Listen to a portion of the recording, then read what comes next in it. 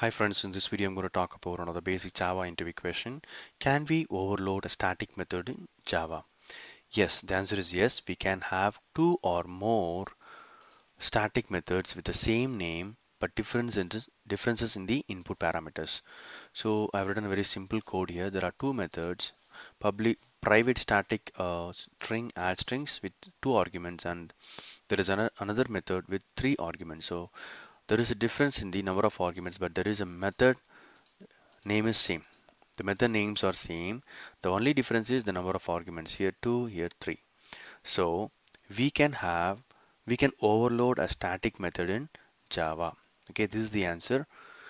And I'm able to call these two overloaded static methods using the class name. Okay, as you all know, static methods belong to the class. That's why I'm using class name to access these two methods. What about a override? We can declare static methods with the same signature in the subclass, but it is not considered as overriding. There won't be any runtime polymorphism because overriding is a concept which is applied only for instance methods, not for class methods. So if you see here, we can have the base class and a subclass which has the same static methods, but there won't be any runtime polymorphism function. You can the ability of runtime polymorphism you will not be getting it, okay, because this is called as method hidden. It's not a runtime polymorphism. You will not be getting that ability, okay.